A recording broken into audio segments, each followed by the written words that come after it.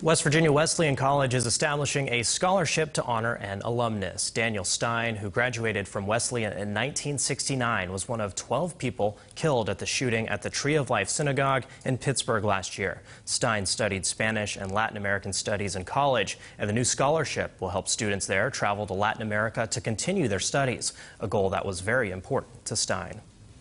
It kind of introduces them to have a more global perspective in general about how the world works today. I mean, the world has gotten much smaller, and so this is an opportunity for students.